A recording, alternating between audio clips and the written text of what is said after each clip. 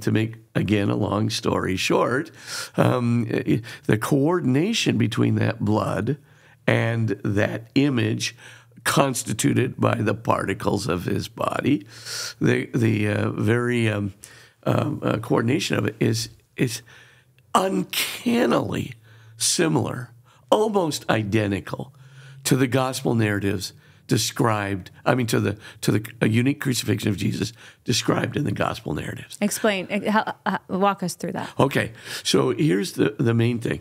Remember now, blood first, that's what you'd expect. Then image second, the radiation comes second from the low temperature nuclear reaction. Okay, so you're going to have a boom and a light too. I'll just say that as well. But let's go through the crucifixion evidence first. So first, let's just take the crown of thorns. We have only one known crucifixion in the entire history of crucifixions. Only one man was crucified with a crown of thorns. And that was Jesus, because Jesus was accused of calling himself King of the Jews. Makes sense for him. Didn't make sense for anybody else. But the man in that shroud definitely was crucified with a crown of thorns. And not only that, but the thorn that was used in the crown is called called a Syrian Christ thorn, a very long curved thorn that embeds itself not only in the side but on the top of the head, causing a considerable pain and emitting multiple wounds that actually penetrate into the nerves in the skull and the flesh that's surrounding the skull. Terribly painful.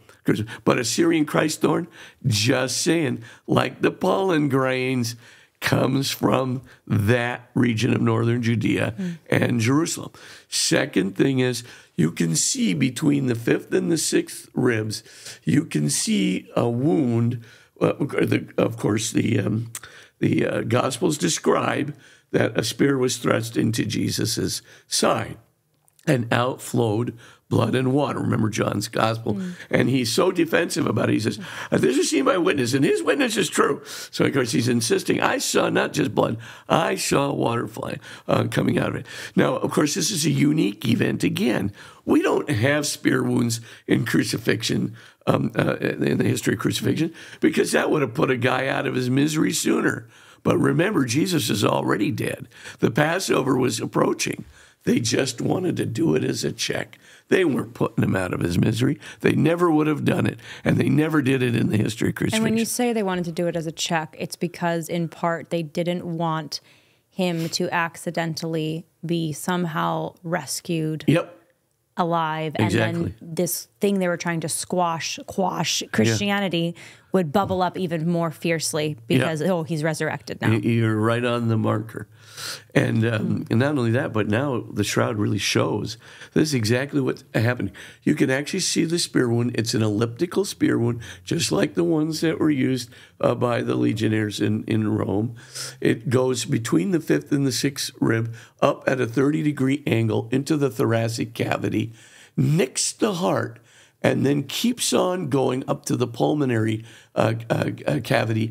And there, remember, the pulmonary cavity is filling up with a transparent fluid, kind of looks like water, but it's filling up because the man has to lift himself up in order to breathe. So now the pulmonary cavity is filled with the water. It hits the pulmonary cavity, but when it nicked the heart, the blood from the heart squirts out, and then the pulmonary fluid looks transparent like water, squirts out right afterward. And if you look at that wound, that's exactly what happened. You see the blood in the center. You see the pulmonary, the pleural fluid surrounding it right between the fifth and sixth ribs where the spear wound obviously was. I mean, anatomically, it is perfect. And we have, Buckner, It started with Barbat, who identified it. Then, of course, Buckner, and then a series like Zugabe and a series of other histopathologists have examined this over and over and over again. No question about it. Outflowed blood and a transparent fluid, just like the Gospels say. Then the third thing that we see is the whipping, the flagellation that took place. Now, in this case, we can tell right away. Jesus has, he's whipped 39 times, but with the whips, the Roman whips. See, the medieval whips only had one strand, but the Roman whips had 3 strands. And they, maybe about 2.5 feet long, and they had little lead dumbbells at the end. And those dumbbells would grip onto the side of the man being whipped. And then when they pulled it out, they would pull it out so that it would shred the flesh along the man's neck or back or shoulders or thighs or whatever was getting whipped. Now, there was a guy to the right of Jesus and a guy to the left of Jesus. The guy to the right's a little taller than the guy on the left, but they are whipping away on him. And so he's left with all of these shredding of the flesh wounds from this whipping, and he is losing major blood. You can see that, and you can see that this blood loss is going to explain why Jesus died so quickly. Normally, crucifixions could last not only an entire day, but could actually last for 2 entire days or more, where the person is just suffering in agony until finally he cannot lift himself to breathe anymore and endure the torture. But in Jesus' case, he was dead after 3 hours, according to the scriptures. And that would make sense. There's a tremendous amount of blood loss there. And by the way, this is a Roman whip. This is not a medieval whip, something that was invented by fortune. We didn't have, it's called a flagrum. We had no evidence of a flagrum until we discovered, it at Pompeii and other archaeological sites. But the main thing that's important here is the whip is Roman. And so the elliptical head on the spear is Roman. So it's coming from this area where a forger would have never had opportunity to get the facts right. Then we start looking at other things. For example, we can see that there is a slope to the man's right shoulder. And on that shoulder, it's an 11-degree slope going downward, meaning his shoulder was dislocated. And so we can see in the middle of that slope shoulder a very large contusion there. And so we can also see on the man's knees that there are scrapes. So it looks like the man, obviously, he's carrying a very heavy blunt object on his shoulder. He somehow trips. He lurches forward. And then when he lurches forward, he smashes his knees onto the ground. This heavy object goes up in the air and blam, it smashes his shoulder, dislocating his shoulder, causing the contusion in the middle.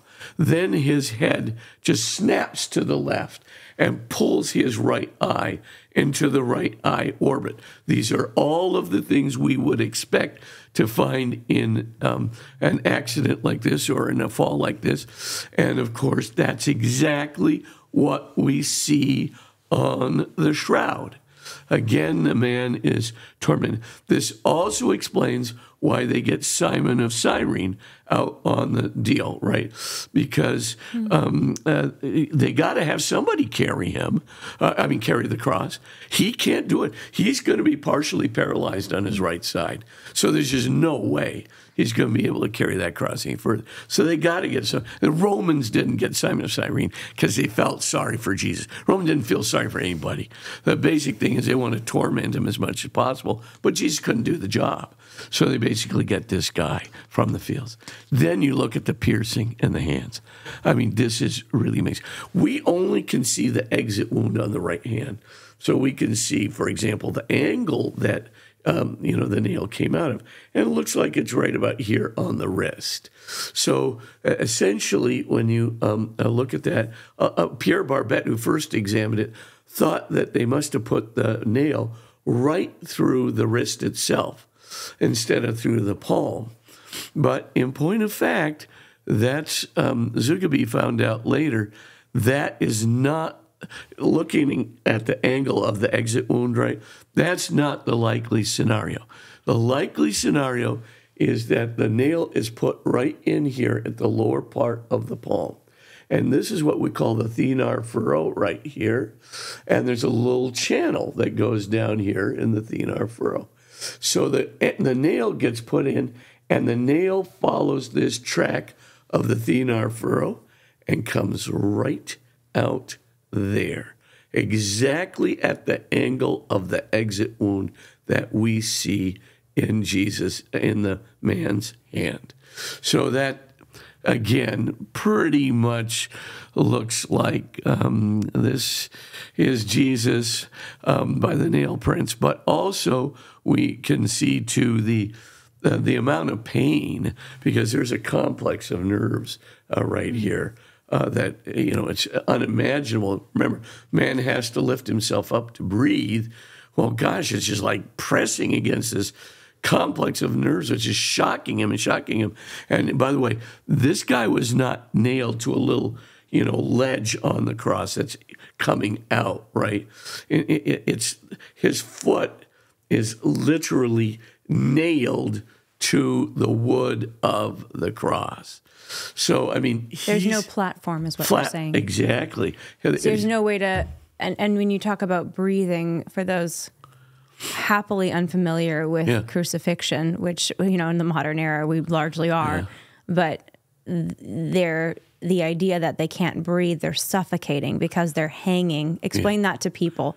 Yeah. That part of the torture of crucifixion. Yeah. So when you're hanging there, right, the main thing to remember is your diaphragm is fully distended. Well, it's fully distended. You're not going to be able to breathe. Only thing you can do is lift yourself up. You got to pull yourself up. Ripping against your own flesh. Ripping against your flesh, going through those nerves. And even the nail ones, they're right through a set of nerves in the ankles, right, and going through the heels, so that he is experiencing shock after shock as he's trying to pull himself up. And so essentially the man is being tormented for hours and hours and hours. Well, suffice to say that this is none other than Jesus Christ.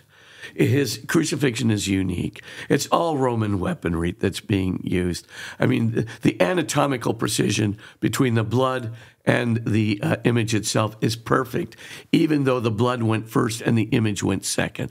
I mean, I have not a single doubt, that the body that lay in that tomb was crucified in exactly the way described in the gospel narratives, so that the gospel narrative validate the shroud, and the shroud validates the gospel narratives. No question in my mind about it. What a perfect parallel. I can't imagine anything else explaining it except the exact gospel account.